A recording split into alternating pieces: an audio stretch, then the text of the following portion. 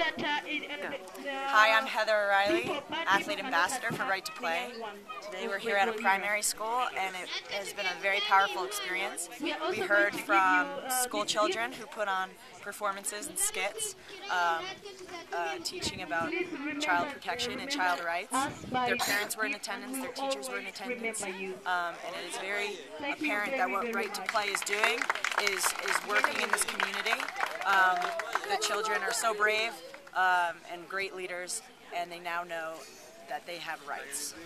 What's it meant to you to come to the field? It's been the most powerful experience of my life coming here to Rwanda, to see the power that we have, to see the power that games have and sport has been incredible.